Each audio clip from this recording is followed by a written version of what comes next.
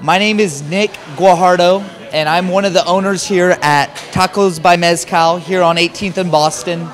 And we've been excited. We just opened on March 17th. So we've been open, we're about a month and a half, 2 months now.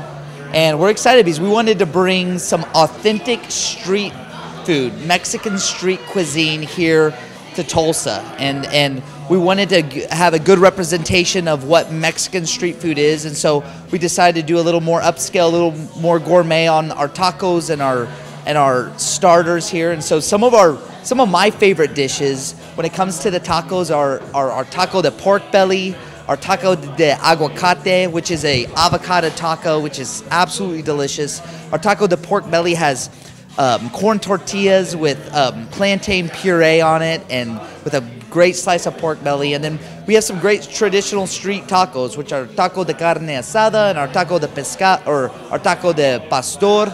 And then also we have some great starters. We have great traditional guacs. We have guacamole with caviar, and we have queso fundido. And so we have some great street food options that I absolutely adore. And our head chef, Chef Sebastian Renner, and our partner chef here, Chef Emmanuel Mendez, have just done an absolute awesome job at, executing this. So, okay, so we're located on 18th in Boston, right across from Mercury Bar and Lounge, and where the old location for American Solera used to be.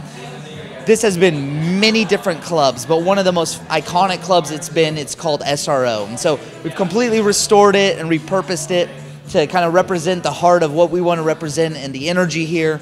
But we're located on 18th in Boston. So we wanted to kind of create a feel where you didn't come to a restaurant and was just perfectly comfortable. We wanted to make this something that was a little edgy, a little unique, something that made people question it a tad bit.